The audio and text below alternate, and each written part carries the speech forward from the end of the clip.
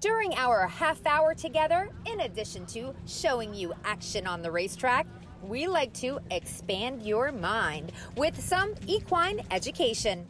Dr. Christopher Baldt is here to give another super informative anatomy lesson, this time focusing on the shoulder. Tell me a little about the structure and the function of the equine shoulder. The equine shoulder is very similar, but not exactly similar to that as a human. A couple of the main structures we'll take a look at is one called the scapula, okay, or we would call it the shoulder blade. It's going to be right in this area here. The next structure is going to be the upper arm bone, which is called the humerus, okay?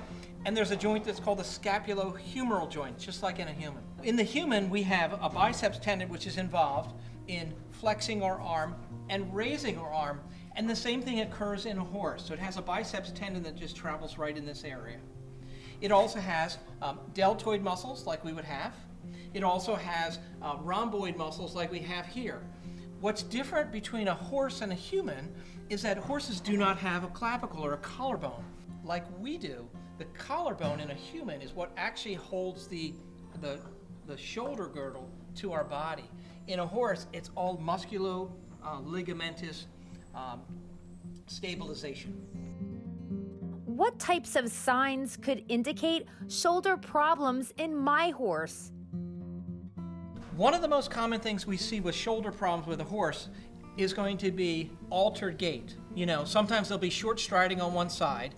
Remember when a standardbred is traveling along the track, as the track is banked, the front half of the horse's body has to turn a little bit towards the infield part of the track, and the back part is turning a little bit out, so they're running on a little bit of an angle. So standardbreds put a lot more stress on their right shoulder itself. So short striding, cross striding, issues with the leg wanting to move outward more than directly front to back. They could also get muscle issues, or they can get myositis issues. They can get what are called trigger points or tenderness, all in this area here. They could start to have, you know, gait is usually one of the most things that you see. But then you also have pain behaviors where you touch certain points and the horse will move away from the pain and the pressure. How can shoulder problems be diagnosed? It's not easy to do x-rays on a horse's shoulder. I mean, they can be done, but obviously that's not the most common way. If there's a suspect of a fracture, they can be x-rayed. Most commonly, if they think it's some sort of ligamentous or muscle tear, a diagnostic ultrasound can be performed by the veterinarian. Most of these don't require that, so oftentimes the most important thing is observation. You see the horse walk, you might see the horse trot, you might see the horse run, and take a look to see if there's symmetry, which means right to left extremities are moving at the same manner, speed, and position. You can stand behind a horse and or watch it walk towards you. You can look for hoof placement to see if the muscles are working. The second thing is you can actually go in and you can actually feel the borders of the shoulder blade, and you could look for any kind of tenderness, okay? You could come down and look at the glenohumeral joint to see if there's any issues. One of the most troublesome areas with standardbreds are going to be the biceps tendon because they have to pick their legs up. As I mentioned earlier, with long toes, the horse has to pick its legs up a little higher, and that could put a tremendous amount of pressure on the biceps tendon. Humans have two pectoral muscles, a pec major and a minor, that kind of make up the chest. The horses have an extra set of those, so they have one here, and one here. These muscles can become contracted and they can become sore to touch. And so when you find areas of the horse where the horse is really uncomfortable, you know that there's probably a tight spot, or what we call a trigger point. If that's the case, it's telling you that the muscle is not moving through its full range of motion, and that area needs to be repaired. What are the appropriate, approved treatments available? Oftentimes we'll see veterinarians can come and they can inject the shoulder. Sometimes they can do some trigger points to release the muscles.